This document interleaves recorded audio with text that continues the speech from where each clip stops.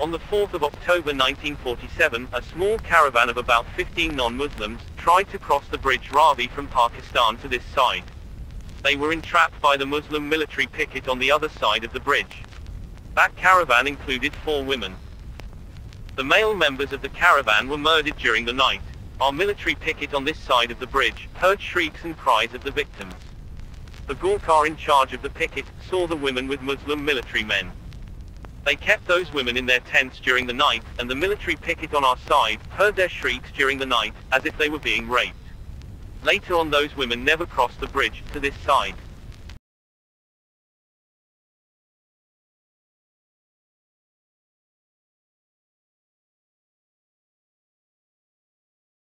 My father was a teacher at Mirpur. We had left our village and had gone to Mirpur to seek shelter from the disturbances which had started in March last. When the raiders came, the people of Mirpur ran. At Akalga, the Muslim military surrounded us and they sorted out young girls. Abdul Rahman captured me and took me to Tehsil Kohtar. I was married to him and lived with him as his wife for 1 month. The police visited that village and found me out and took me to Rawalpindi camp. I was lodged in the camp at Rawalpindi for a month and 10 days, when I was brought to Lahore. There are 48 girls in the camp at Rawalpindi. The Muslims who visited the camp to meet the girls whom they forcefully married, threatened them that if they go to India, they would be killed by the Sikhs and the Hindus, and thus warned them that they should not express their willingness to be evacuated.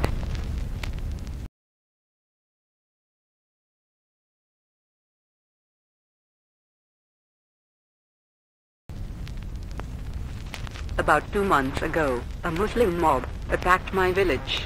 My father and mother were killed in this attack. Gurbachan, one of the raiders, abducted me and took me to Hotimutin.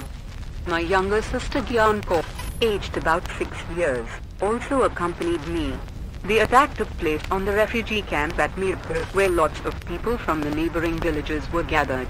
The raiders took away 4,500 girls with them. From Hotimutin he took me to Majgari. I remained with him for over a month. I was married to him at Majgari. He was hiding me from place to place as the police was in search of me. The police afterwards caught hold of me and brought me to Rawalpindi and put me in the camp.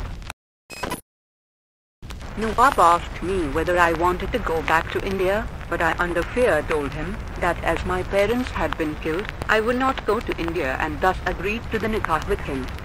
In the camp at Rawalpindi there were 51 girls. These girls are from the Poonch state and from Kohota Tehsil. This camp is guarded by the police.